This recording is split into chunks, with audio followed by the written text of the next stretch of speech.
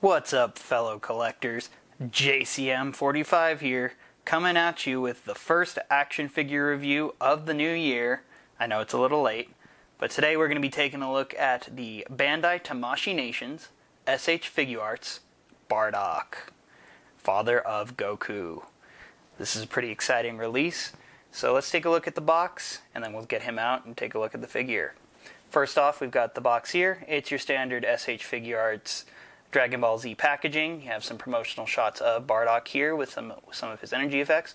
SH Figuarts, Bardock. You got the Toei logo right there, proving that yes, this is a real figure, or this is a non-bootleg. You got another Toei logo there. You got Dragon Ball Z, Bandai Tamashii Nations, and then the blue Bandai Spirits logo. On the side of the package here, you just have another window here with just Bardock's name and some SH Figuarts logos. On the back, you have SH Figuarts Bardock, some more promotional shots in various poses, some Japanese here that I cannot read. You got your barcode. Flipping on over to the other side, you once again get more promotional shots of Bardock himself. Nothing special on the top here, just a quick promotional shot, and kind of the same on the bottom, nothing super spectacular. Okay, so now that we've taken a look at the packaging, let's take a look at Bardock. And here we have Bardock out of the package. He's looking pretty good. This figure is based off of his appearance in the TV movie Bardock, Father of Goku, which was a flashback that was produced around the time of the Frieza saga, where Goku and Frieza were fighting on Namek, to kind of give a little bit of backstory to the Saiyans and Frieza, as well as Goku's parentage. And as you can see, he looks a lot like Goku, obviously. And I'm pretty happy with this figure and how he looks. He looks really good when looking at him compared to the source material that he's based off of. I am pretty happy there. They did a very good job sculpting and paint-wise. I just have a couple complaints here and there, which we'll get into. So we'll start by taking a closer look at the figure here. We'll first take a look at the head sculpt. And this is the head sculpt, the face that came out of the packaging. And it looks really good there. I'm really pleased with the scars and the bandana and the scouter. They're all very accurate. It is a Generation 1 scouter, which is slightly different from the one that Frieza and the Ginyu Force use on Namek, as well as the scouters that the Saiyans use when they come to Earth. They're all slightly different, and it's nice that Bandai actually paid attention to the detail there. Moving on over, the bandana there is also good. That is a separate piece. We'll get into that when we go over face swapping, but the bandana is a separate piece there that you can swap between the various faces. And the hair sculpt itself is also good. It seems to be very similar to the standard kind of Goku head sculpt hair sculpt we've been getting over the years, but I do think there are some slight differences. And you can kind of we'll compare those later on to take a look. This front piece they do have a separate piece here, as the scouter is also removable, and you can swap it with a separate kind of earpiece it comes with, and we'll take a look at that later. Moving on down to the body there. The armor there is a nice shiny material, which I believe is accurate to how the armor looked in the movie, which is great. The green here, however, I have seen complaints online that it is a different shade of green, and I'm unfortunately colorblind, so greens are tough for me. But I do believe that this is accurate, they are accurate, those complaints are valid, because I do believe this is a bit more of a darker green in the movie than the figure has, but it's not a big enough deal to me to really care. And honestly, it was something I wouldn't have even known unless pointed out to me, so that looks pretty good. The arms are done well. They have a nice skin tone there and some good sculpt work there. You can see the muscle definition. His little what are they called, like gloves or little sleeves there he's got are a nice red. He's got his brown tail here at the midsection, which is a separate piece. It is plugged into the back and it's not removable there, but but the rest of it is a floating piece, so I think it's to get out of way of articulation and whatnot. I'm not really super sure why they didn't just kind of mold it on like they did with Nappa, but it's fine. No problems there. Side skirts are on a hinge there, just like Nappa's and Vegeta's are. And his pants are a nice black. They're fairly matte, so not super shiny there. Can't complain. Fairly basic.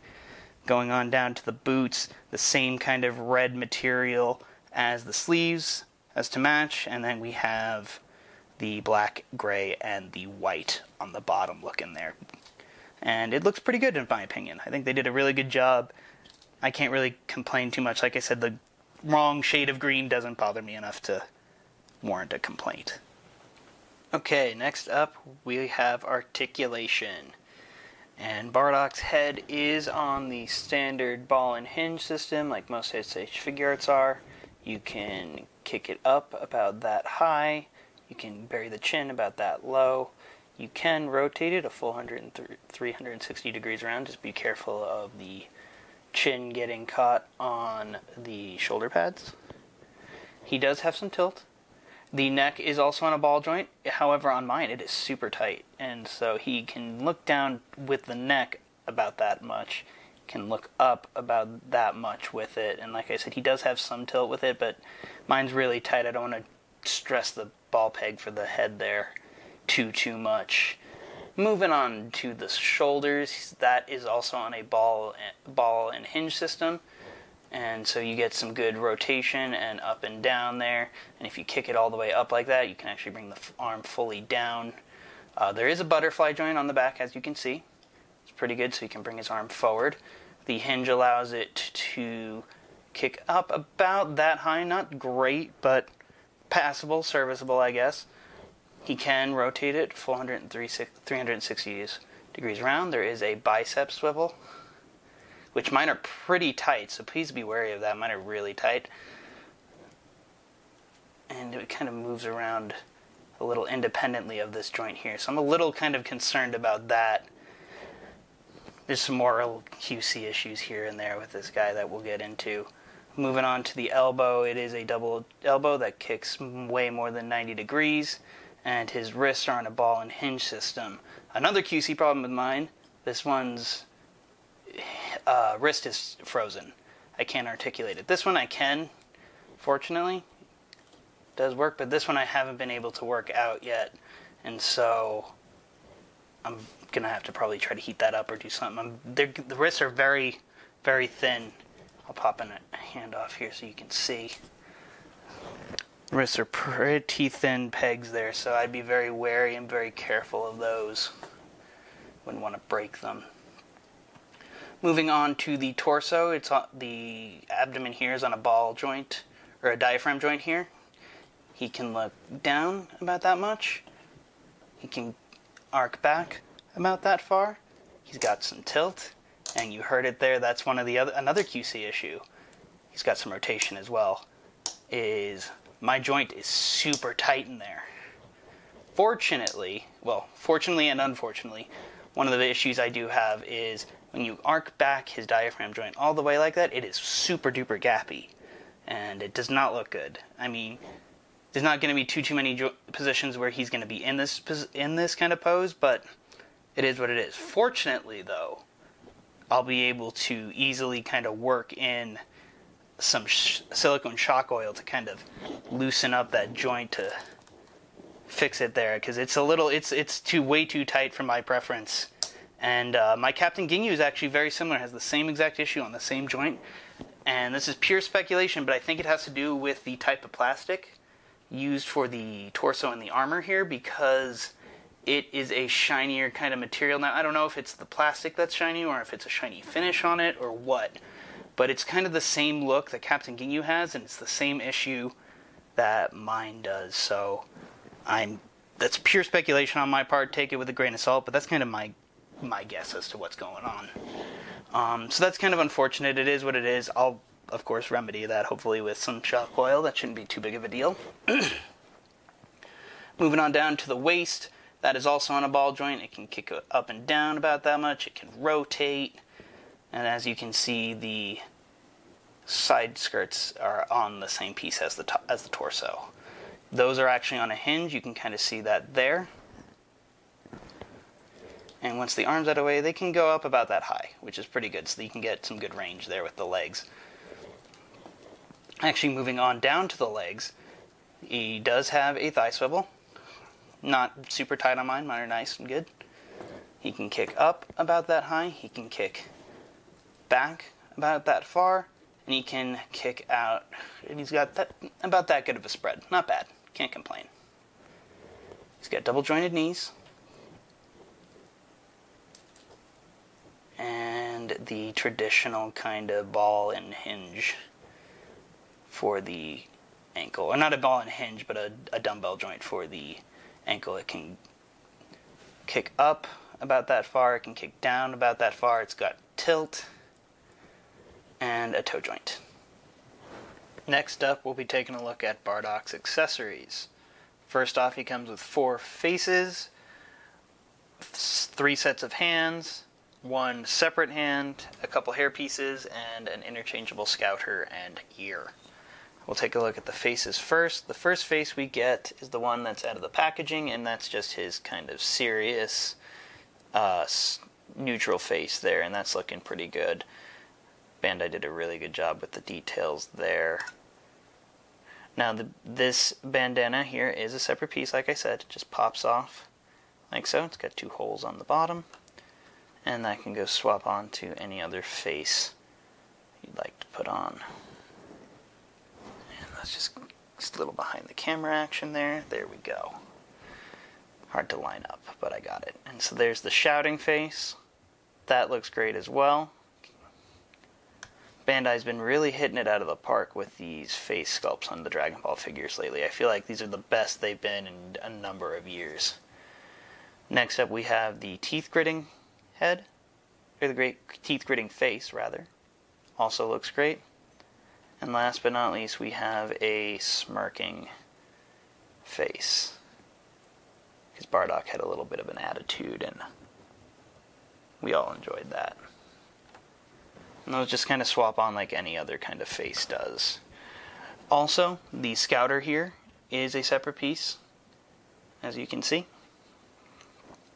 And it will plug into one of these ears, any of these faces, like so, into this hole.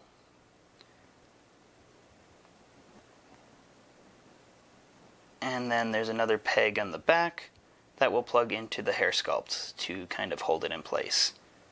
And so that looks fine. He also comes with an ear to swap out if you don't want to use the scouter. And it plugs in a similar fashion, and this is a little bit more difficult because it's kind of a smaller piece. But that plugs in like so. I think I have it backwards. I do. And it's kind of hard to tell which side is which. You just kind of have to figure it out and finagle it in there, and it'll just kind of fit in like so. And there you go. Sorry if you didn't see that. That was probably all off camera, but oh well. Just kind of plugs in there, like so. And it also has the plug in the back to the plug in the hair sculpt. Now, I'm not a huge fan of this just because it does leave this pretty ugly seam line on the face if you have the ear, so it is what it is. I guess it's the best solution to it.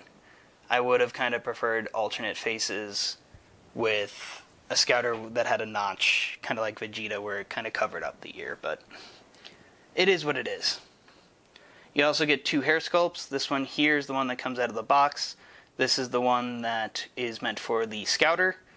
And this one here is slightly different. This one is meant for the ear. So that's the only difference I can tell with these, is one can accommodate the ear and one can accommodate the scouter. I think there's a piece like cut off here for the scouter.